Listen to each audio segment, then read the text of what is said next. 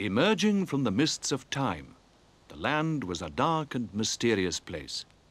A place known as part of Ultima Thule, at the end of the earth. The peoples of this unknown land eventually in 844 AD became one kingdom through common faith and common danger.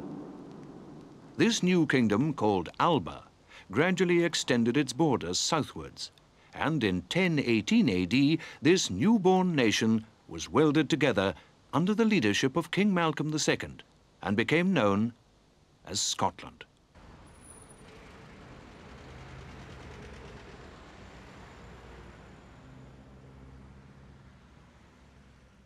Glasgow, Scotland's most populated city, once the epitome of an industrial town, has now turned full circle to be a foremost centre for the arts.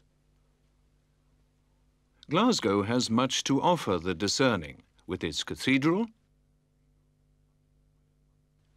public squares, and museums. Though perhaps more than anything, it is the people themselves, with their unique social culture shaped from the hard industrial past, that makes the warm generosity of Glasgow and the Glaswegian renowned throughout the world. It was here in Ayrshire, which lies to the southwest of Glasgow, in the small village of Alloway, that on the 25th of January 1759, the man who was to become Scotland's national bard and most celebrated poet was born, Robert Burns. The tiny thatched cottage where he was born and spent his formative years now acts as a museum to his memory. His varied life as a farmer, an exciseman, a romantic and a great socializer inspired many of his famous works. Sir Walter Scott once said of the Eildon Hills, "From atop, I can see 43 places of war and verse."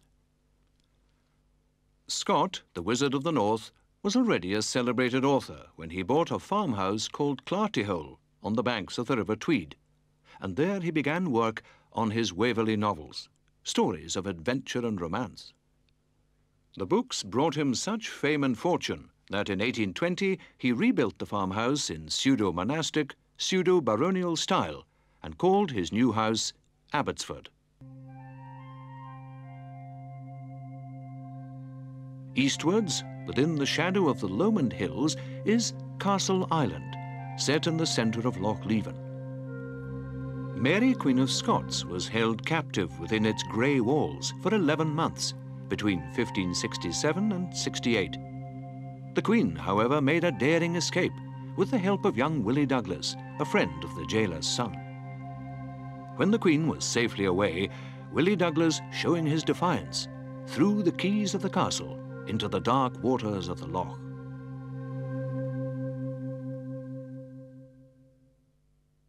On around the coast of Fife Ness, we arrive at St Andrews, the home of golf.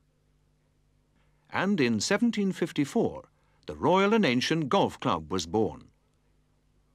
The Royal and Ancient took over the running of the Open and Amateur Championship in 1919 and is, with common consent, the ruling authority on golf throughout most of the world.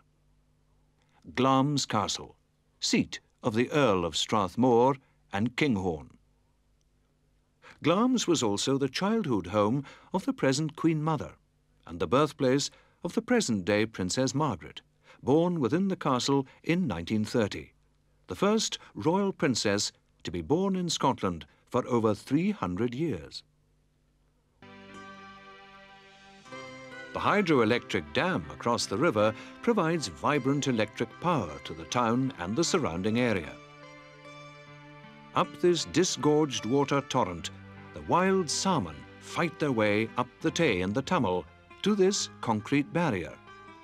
But man in his wisdom has created a watery staircase to allow the noble fish to pass the dam and reach the spawning grounds in the mountain burns.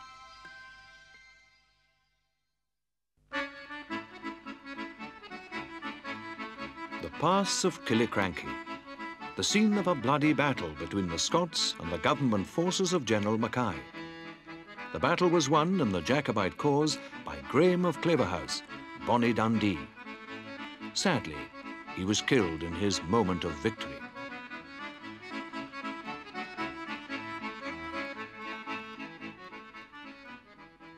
Nearby, in all its glory, sits Blair Castle, amidst the rolling foothills of its 135,000-acre estate, home to His Grace, the Duke of Atholl.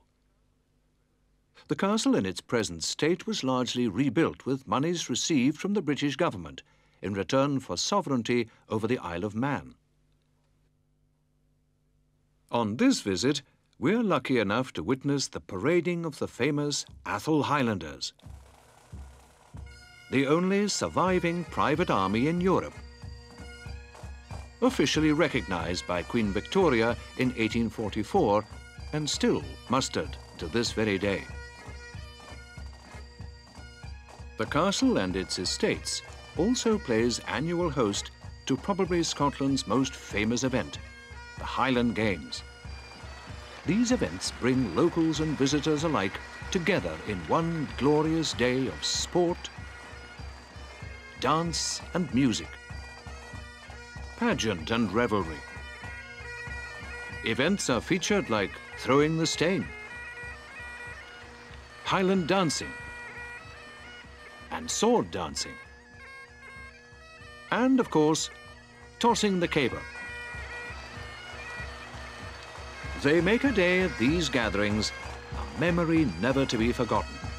And although competition and pride run fiercely throughout every event, nothing ever stands in the way of comradeship at these, the most friendly of games. But now we travel westwards along the Caledonian Canal to Loch Ness, where since the beginning of recorded history, there has been a legend relating to encounters with the Loch Ness monster since St. Columba on his journey through the Highlands was said to have saved a Pict from being consumed in the year 565 AD, and also that the water horse had towed his boat across the waters of the Ness, and therefore was granted perpetual freedom. Throughout history, there have been numerous stories told of this monster, thought, through description, to be a reptile-type creature that resembles a plesiosaurus, a Jurassic marine reptile.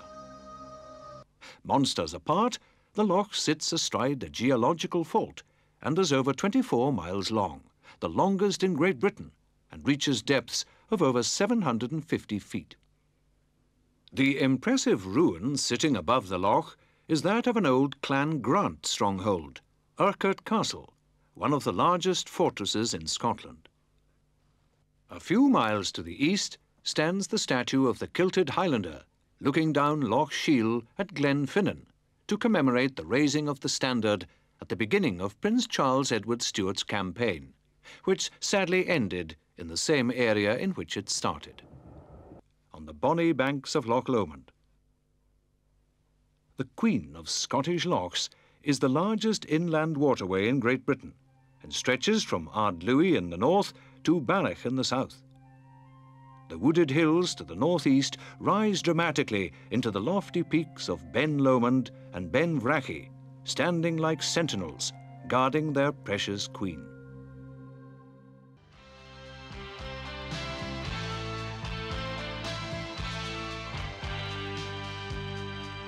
Sitting high upon its crag above the river, Stirling Castle, with impregnable fortifications, commands complete security over all it views.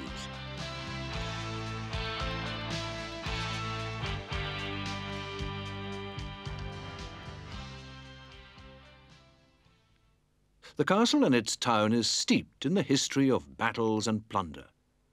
Sir William Wallace defeated the English in 1297 at the Battle of Stirling Bridge. Later, he was gallantly followed into the history books by King Robert the Bruce at the Battle of Bannockburn in 1314. From Stirling Castle's ramparts, we look down the Forth Valley, past the Wallace Monument, and onward. On past the islands of Inchcombe with its priory, Inchmickery, and Inchkeith. We approach the port of Leith, the gateway from the sea into Edinburgh, the capital of Scotland.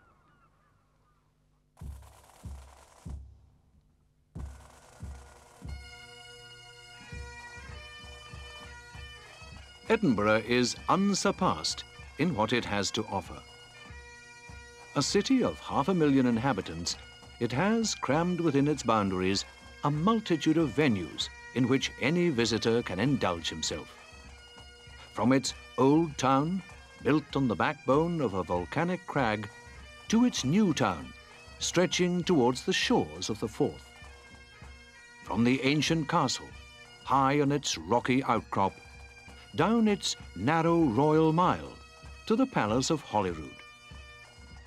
Past historic buildings full of exhibits and into hostelries filled with locals and tourists alike. This short tour of Scotland intends to give a general insight, as well as fond memories of this proud and beautiful country. With a past full of history and romance, and a present well-equipped, Scotland will always give the visitor the best that its people and its heritage has to offer.